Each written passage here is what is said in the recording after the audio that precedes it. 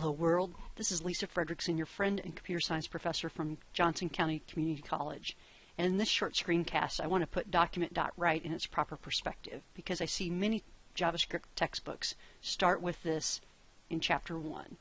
And we very rarely use document.write in a professional real world, and I think there's a better way to explain what document.write attempts to explain in these chapters.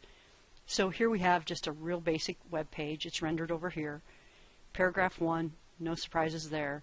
And then paragraph 2 is created through this document.write method that, again, is so popular in Chapter 1 of so many different textbooks.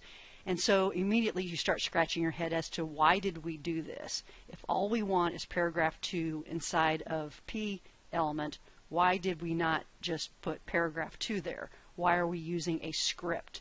And I think the answer to that is because the author is attempting to make it easier for you.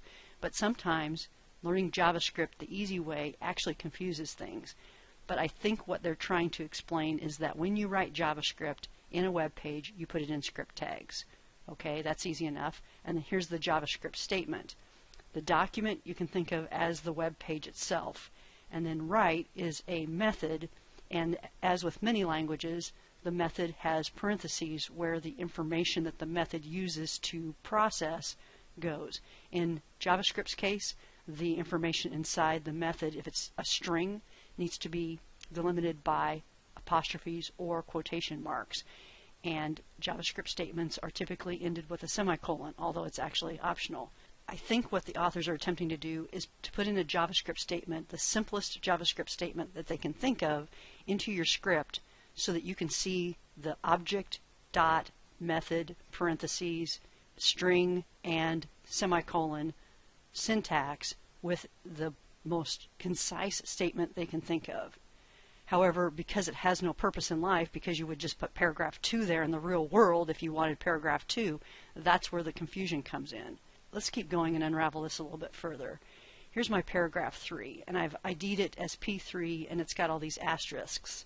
But still, you only see paragraph 3 here on the web page. That's because of the JavaScript below, which we'll go through. Here's my button, click me, and here is another script. So often these little examples where you start out in JavaScript will have multiple scripts on a page. Now that's not really real world either. Typically what you're going to see is the src attribute used and a JavaScript file referenced inside that opening script tag. And the reason why we want to pull all of our JavaScript into an external file is really the same reason why we use external CSS files, so that we can more easily edit and maintain the code and reuse the code on multiple web pages. So typically you'll see a script file with all of your JavaScript pulled out of the web page, not inside these script tags inside the web page in a production setting.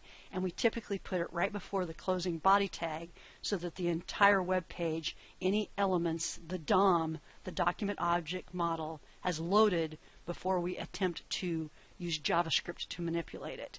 So this is the production way that you usually see a script, not scripts inserted inside various places in a web page, but that's often how I see Chapter 1 of many textbooks written.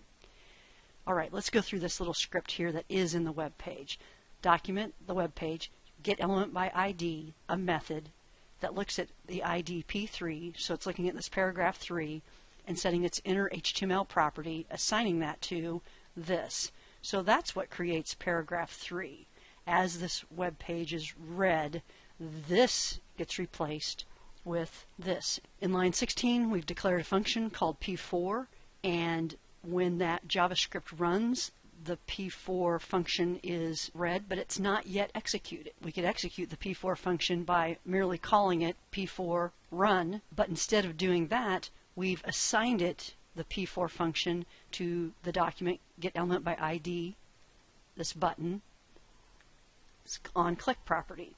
So this statement says when this button is clicked, run the P4 function. And so let's save and refresh and try that. Click me. And now we're seeing this is paragraph 4, this is paragraph 4, which is in the P4 function, overriding our entire document. And why is that? It's because of document.write. Document refers to the entire document. It's replacing all the content in the body with this is paragraph 4 in p tags. Now, it didn't happen in paragraph 2 because of the way JavaScript is read in the web page. And at this point, when we read this script, this document.write, the rest of the code has not been parsed yet. So in this case, paragraph 2 just lines up after paragraph 1, and then we go on and read the rest of the code. By the time we click this button, however, everything's been read. When I click the Click Me button, which runs P4, which runs this function, the entire document is going to be rewritten with this document.write statement. So that's another reason why it's just a proof of concept type of statement. It's very rarely used in the real world because it overwrites your web page once the web page has been completely loaded, which is very rarely what you want to do. Instead, I would encourage you to replace all document.writes that are used for proof of concept with console logs.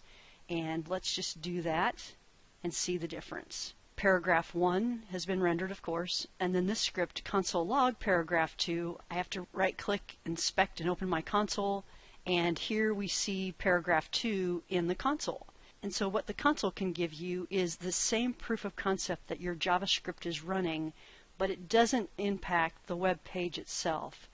Moreover, the console is the professional's way of logging out information, variables, debugging their code. The console also provides very valuable error messages when you have an error. So the console is enormously more helpful than how document.write is used in most chapter 1s of most textbooks. If I click the Click Me button, which is going to run function 4, now we're console logging out, this is paragraph 4, instead of adding it to the web page and rewriting everything else that was on the web page. Document.write. Helpful in only a handful of situations and mostly confusing in chapter 1. Use console log. I promise you it will be your best friend. Thank you.